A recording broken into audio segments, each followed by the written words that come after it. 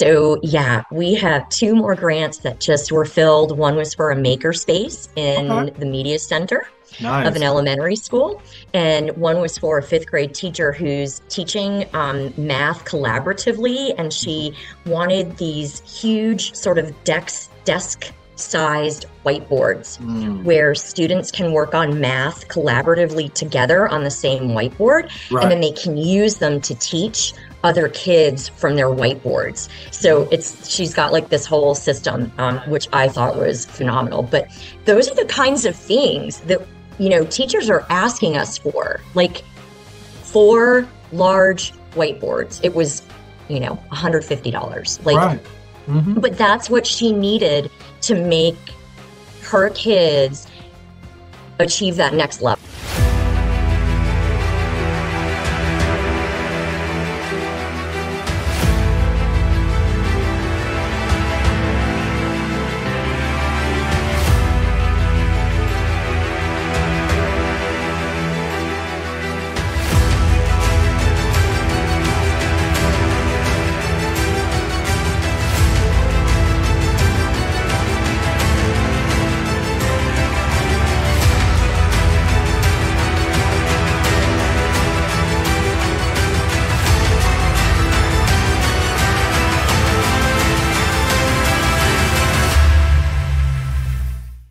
All right, everyone. We are super excited to have Dale Ioannides from the great state of Georgia, the city of Atlanta, with us on the My K12 Career Show to share her story, her journey with our viewers and our listeners. Miss Ioannides has been working in the field of education since the mid-90s. Her heart, her passion is with students that are in the greatest need. And she is pivoting from public education into the nonprofit sector. And so I'm really excited to do that deep dive with her on that. So we're going to get right into it. Dale, thank you so much for coming on the show. Can you please share your story with our viewers and our listeners and what's going on in your life and your career right now?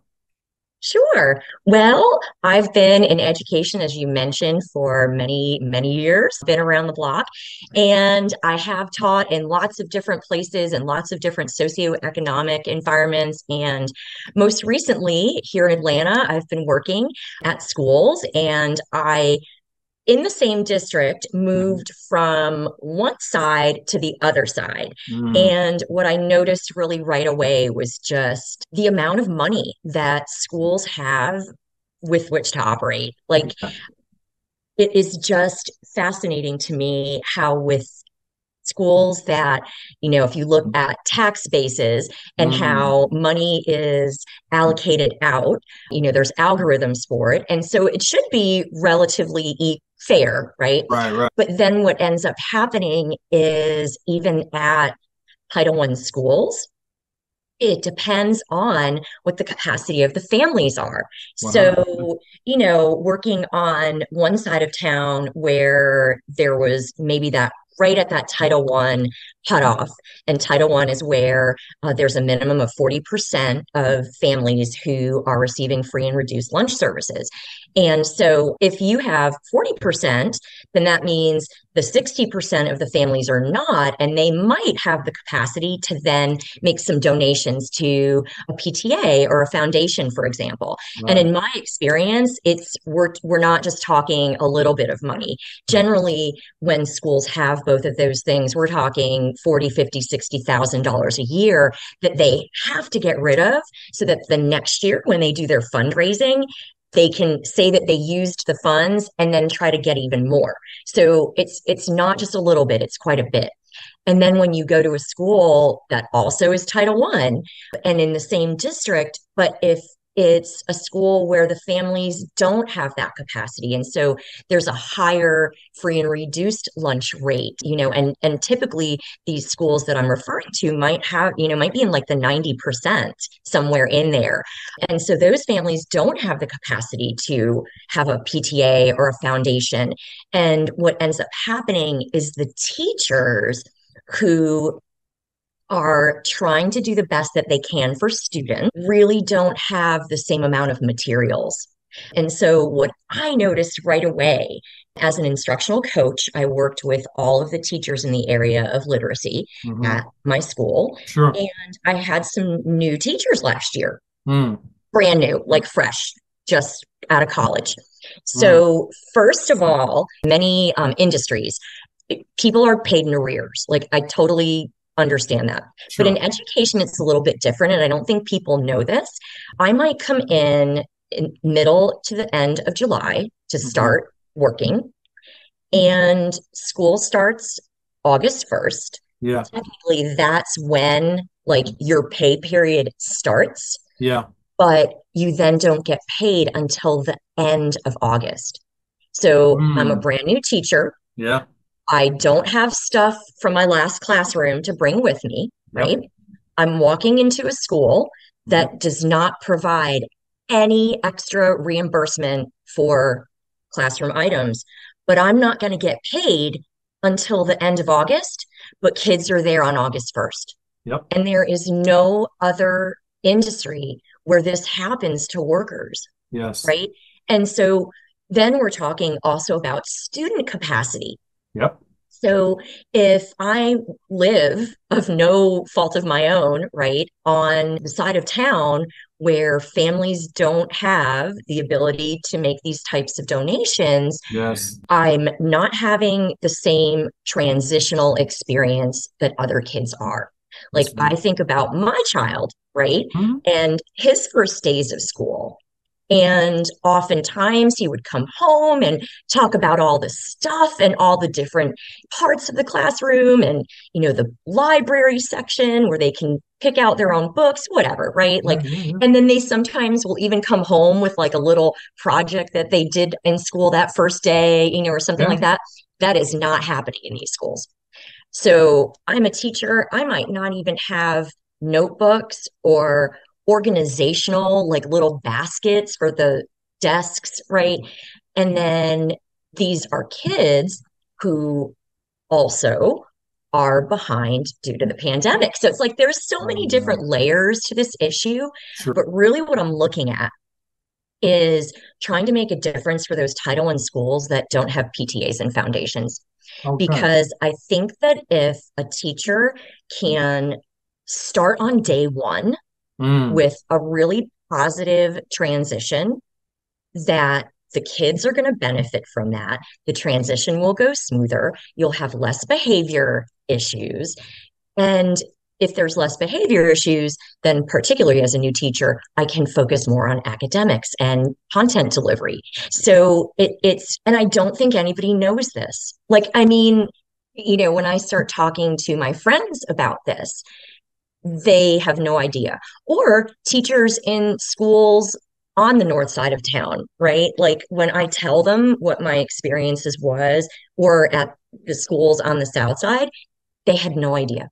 Right. I think people really, you just don't know what you don't know, For right? sure. And so one thing I want to say, if there are any new teachers listening or, folks new in the game, I encourage everyone to travel Mm. and to maybe take some positions teacher wise that you might not think of at first. Oh, I think that, and we were kind of talking about this a little bit before, where I started working in Georgia early 2000s. mhm. And there was a huge influx of non-English speaking students Sure. at that time. Teachers were not ready. I Mm. was new to the district and had come from a more diverse part of the country. So, Yeah. like, I was, that was in my toolbox already. But for these teachers, they just were blindsided. And I was like, oh, that's because and I would kind of make these observations. You've been teaching here in the same school building for 20 years. And it hasn't changed, but Right. communities change. There's always influx and there's always, gentrification. There's all kinds of things that can affect that, but affect the type of students that might be coming into your classroom too. So I think that traveling and just seeing what else is out there, like going to community meetings and just things that you might not think of, can really help you and your impact as a teacher. That's so true. I live in Seattle. And of course, what we're talking about is a socioeconomic issue, more on the economic side. And I think about even my daughter's school, you know, she's in a dual language school. Of course, my wife is Colombian, so we were very purposeful and intentional in where we wanted her and my son to go to school. He actually graduated from there. He's in middle school, but my daughter is still in that elementary school. And the one thing I will tell you is that you're right. And yes, why is this like that in every city? Like you have a north side and a south side. So Southside. we live on the north side and my daughter goes to school. You know, I remember going to the fundraiser and they raised $250,000 in one night. Yep. One And night. all goes to classrooms. One night. $250,000. That's $250,000. And I can tell you from firsthand knowledge that there are very few schools on the south side that can even come to 10% of that. And so for me, it is heartbreaking because even though we're talking about the exact same district, even though we're talking about a country like the United States where we do try to be very, very fair as it relates to our funding dollars and making sure that, you know, the schools that are in greatest need get more proportionally, it still is not equal. You know, it's like, you know, and you see the difference. And my daughter and my son, they have a phenomenal education so far. And that foundation is so critical, especially when you talk about what you do, which is literacy. If you don't have that foundation in literacy, if you don't go from learning to read to reading to learn, you're not going to make it. Like you're going to be constantly playing catch up. And that's what I think happens a lot of times in our inner city schools, our schools that have the greatest need, is that the students don't get what they need foundationally. And like you said, it starts in the classroom. And if that teacher is spending the first 6 weeks to 2 months just trying to play Right. catch up with just resources, right? It makes it Yep. super difficult. So is that where you are wanting to go with your foundation? Yes. So we actually are up and running. And Oh, okay. so Okay. yes. So I didn't go back to work this year. Okay. I decided that I kind of tried to do it half and half. And what I realized about my own capacity was being at a school really made it difficult to do almost anything else. Mm, Like, so I was trying to set aside a few hours every day where I could kind of get us up and running. hmm And every day that I was like, "Ugh, I came home, I couldn't do it. I was exhausted. I needed to just debrief on the couch. I'll do it tomorrow." And then tomorrow just never came. Yeah. And we made the decision that if, I had a board at that point, like if we really want to get this thing running, we need it to be where someone's really doing it. Oh, And okay. so I didn't go back to work this year. And so we have given away 6 grants. I actually just ordered the items for 2 more this morning. So yeah, we have 2 more grants that just were filled. One was for a maker space Okay. in the media center of an Nice. elementary school. And one was for a fifth grade teacher who's teaching math collaboratively. And she wanted these huge sort of desk sized whiteboards Mm, where students can work on math collaboratively together on the same whiteboard, and right. then they can use them to teach other kids from their whiteboards. So she's got like this whole system, which I thought was phenomenal. But those are the kinds of things that teachers are asking us for, like 4 large whiteboards. It was $150. Like, Right. hmm but that's what she needed to make her kids achieve that next level, right? Because Sure. like something that's a little bit of a new idea. I don't think I've ever seen a teacher do that in math hmm before. So we've got teachers out there who really have the energy and the innovation. They're just not able to purchase it themselves. We also do special project grants. So Okay. we have 2 different grants. We have a beginning of the year one, and that Okay. is just for brand new teachers Sure. that will solve, or at least attempt to solve, one of the layers to the problem that I've explained. But then we also, after that beginning of the school year time, like September on, we offer special project grants. And Okay. that can be for any teacher at a Title I school who just has something missing or broken or needed in their classroom. So you're saying that the only requirement is that the teacher be working in a Title One school? Is it Title One elementary, basically? So we do all Oh, grade okay. levels, K through 12. Yep. And we use a rubric.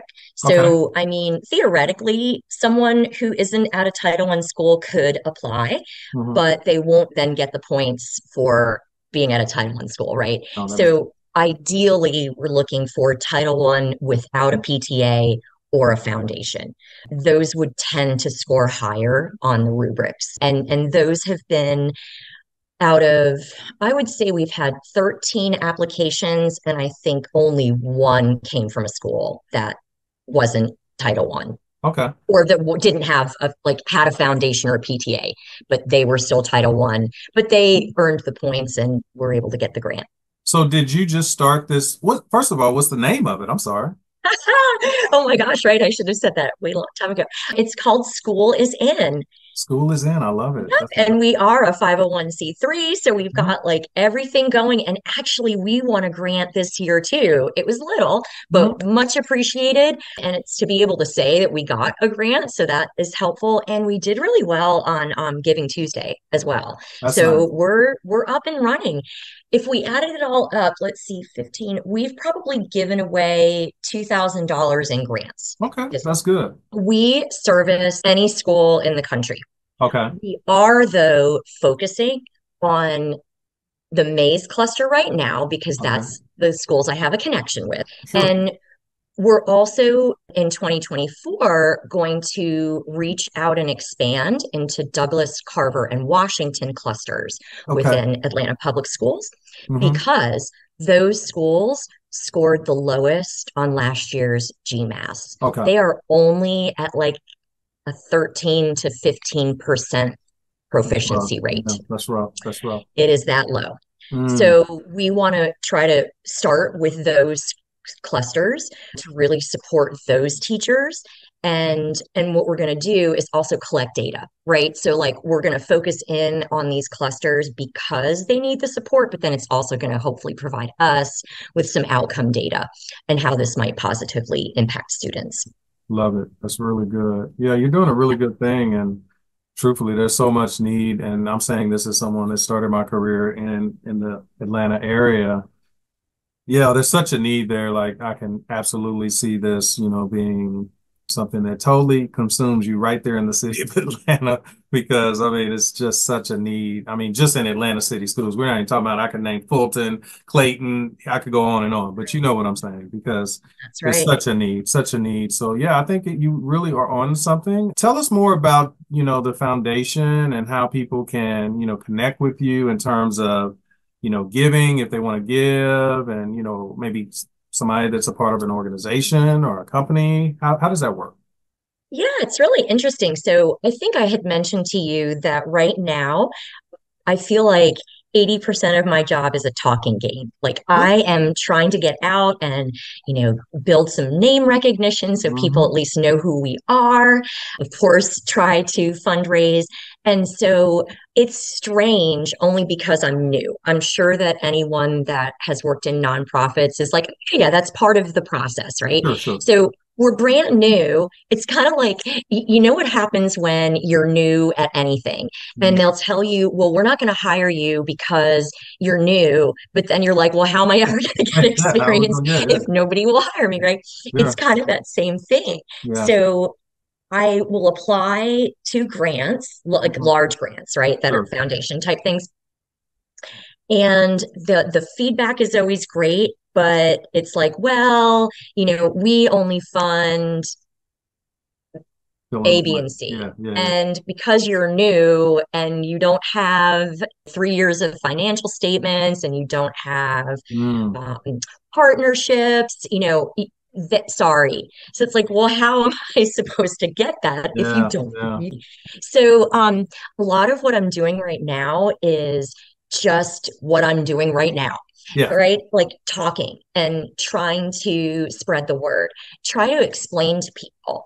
I think that it's hard because people don't know, they don't understand. Hmm. You sort of have to align your messaging with the recipient, Yes. right? Like, I am fully aware that I look like a privileged white lady, right? Who Mhm. and here I am coming in, and I feel like I don't like I want this to be an idea of hope, not Sure. of fixing, right? Like, oh, I don't need to come in and fix you. Right, right. It's that you can fix your own selves if you have a fair playing field. Sure. And so You're I not think fixing, you're like assisting. Yeah.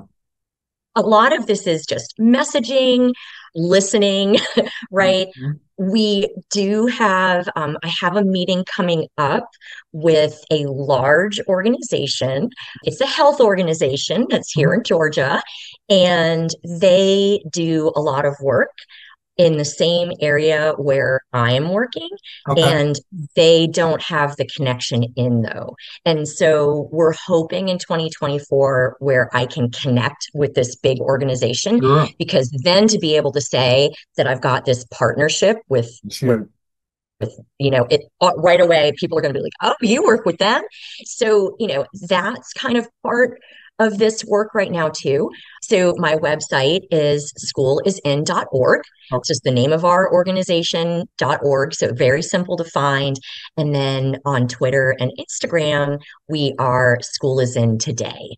I love it. And those are in both of those accounts. We also have LinkedIn. We'll make sure that all of your contact information and your information about your organization, your foundation is in the show notes so that people can connect with you because yeah, what I see is a huge need and you're just trying to meet that need. So it's really good and I commend you for doing that because it truly does take a village to raise our children, and you have identified a need through your 20 plus years of working in this amazing field that consistently gets overlooked. And it might not seem like a big deal to somebody, but an extra two, three, $500 to a teacher to start the school year is priceless.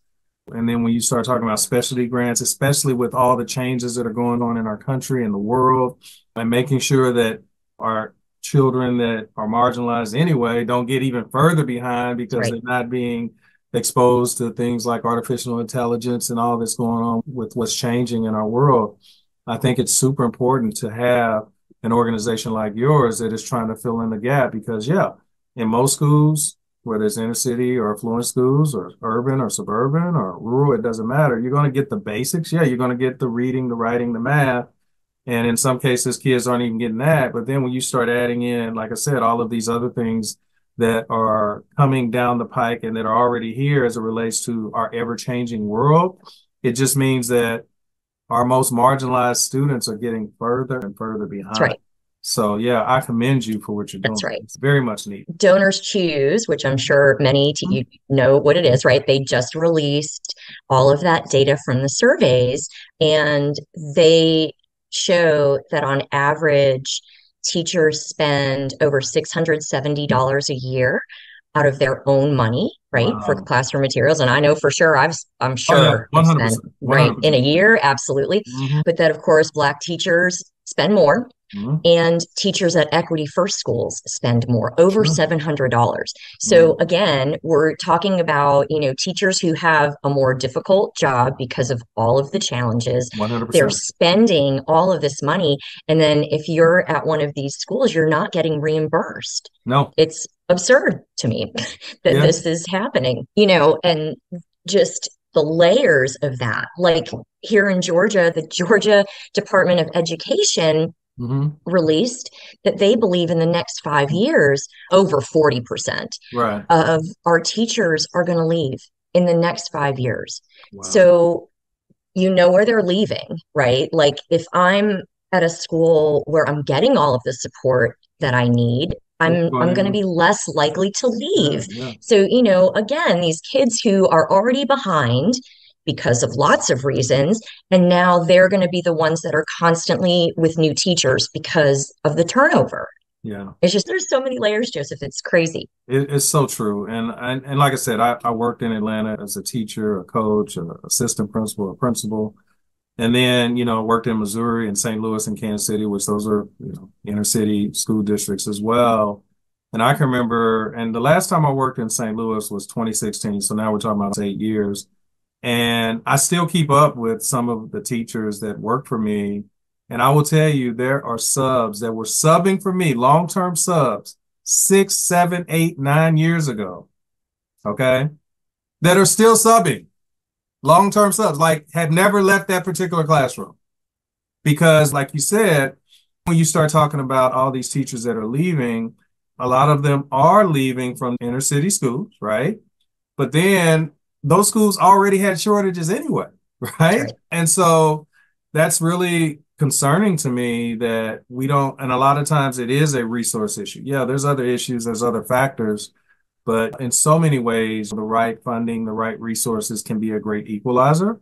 And like I said, it just harps back to what you have identified and what you're trying to do. I really feel like you're going to get a lot of support for this to make this work. And I'm happy to have you on the show. And this doesn't have to be the last time you come on the show, because maybe you come on every 6 months or so and give an update on how things are going. And that way we can continue to get that message out, because it is needed. It's very much needed. And I've been in this profession about as long as you've been in this profession. And I can tell you, it's very concerning to me that a whole lot of the issues that we were dealing with when we first got into this in the mid-90s, we're still dealing with it. And it's sad to me.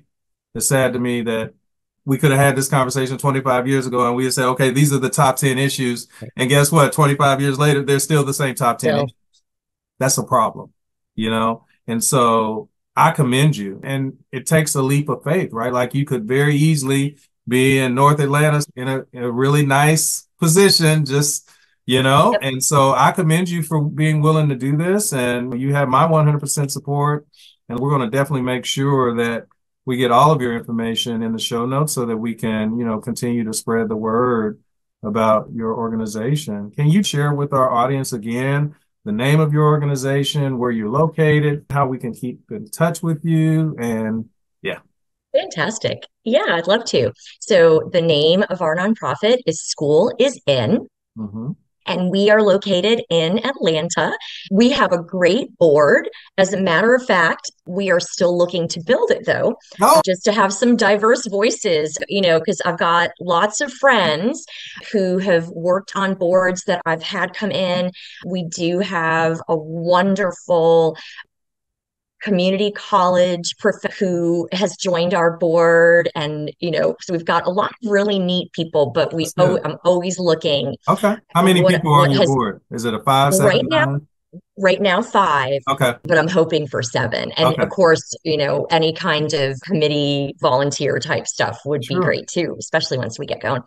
But what's been difficult for me is finding someone in those clusters I've mentioned. Like, and I've really tried, you know, and sort of got into a couple people's ears. But when I say, hey, do you know anyone? Everyone's like, they don't know anyone who has the capacity, right? I think everyone just feels like they're being pulled in too many different places. So that's like an open casting to anyone in South Atlanta or West, the West Side, or really the East Side too. Like, you know, we have lots of different opportunities for that. But we are on Twitter and Instagram, and our handles are School is In Today. Okay. And then let's see. Oh, email is Dale@schoolisin. Dale@schoolisin.org. Love it. Well, again, like I said, we're super grateful that you came on the show to tell us about School is In. That was really awesome. But before you leave, Dale, can you leave our viewers and our listeners with some parting words of wisdom? And then we'll say goodbye. Yeah. I think it really goes back to the beginning of our conversation when I was talking about some of my experiences. I don't think we got this on camera, but we were talking about, like, I had worked on a Navajo reservation, and then I had worked like in Newark, New Jersey. You know, I've worked in some very privileged places as well.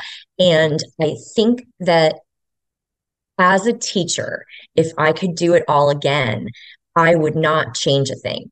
For a while, I was worried about that. Like when I would go to job interviews and they would see, oh, like you were here 1 year, and then up, you were only here 1 year, and then up, you were here for 3 years, but then you moved again. That's just kind of how I was when I was younger. I would go and really immerse myself. And then it was so much that I kind of needed to, like, I had to go, right? Yeah. And looking back on that and reflecting on it, I see that now, though, as so valuable as a teacher. Mm-hmm. Like just being exposed to different points of view and different ways of thinking about things, as well as being exposed to different cultures and how they saw me. Mm. Right. So, like when I was on the Navajo Reservation, oftentimes when I walked by another teacher in class in the hallway and I greeted them or made eye contact, the teacher would walk right by me. And that was such an experience. It did. I couldn't understand it. And I was young, right? Like I didn't get it. Mm. And now I was like, she was mad. Like there was a whole lot of political stuff, right, that I wasn't aware of.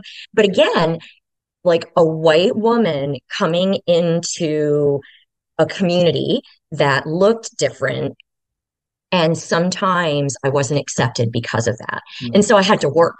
But the work was really listening and exposure, right? And so I just really encourage any teacher out there, if you have any opportunity to go try something different or something new, I think that it just opens up your teaching perspective so much. Love it. And that would be my word of wisdom. That was awesome. Y'all heard it from Dale. You need to be comfortable being uncomfortable. That's right. Sometimes that's right. How you grow, right?